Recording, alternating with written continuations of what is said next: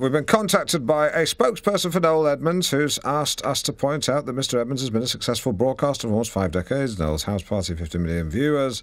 Successful businessman, formats sold in 80 countries. It's basically just a list of his achievements. I do have to read this. Any views expressed about Noel Edmonds were those of Alan Partridge and not the station. Yep, totally agree with that.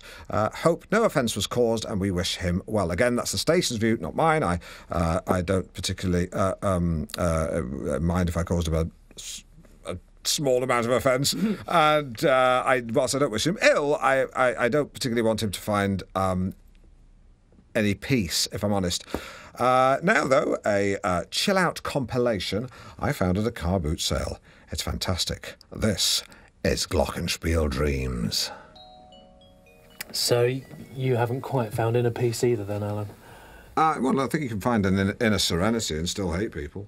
I'm going to try the olive branch. I complimented him on his blues-on leather jacket at Heathrow Business Lounge, and I went to touch it. He just smacked my hand away and adopted the karate position. Ooh. I just walked away. Did it get tasty? Nah, just... Yeah. Leave him to it? No, he was following me. I could hear the clip-clop of his Cuban heels.